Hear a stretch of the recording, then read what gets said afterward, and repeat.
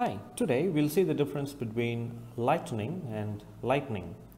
Lightening, this has two meanings. One is to reduce load.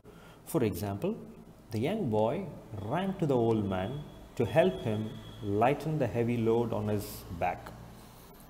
Another meaning is to make something bright.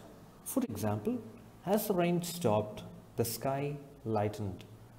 The next word that we are going to see is lightning. This is an electrical discharge within a cloud or between a cloud and the ground.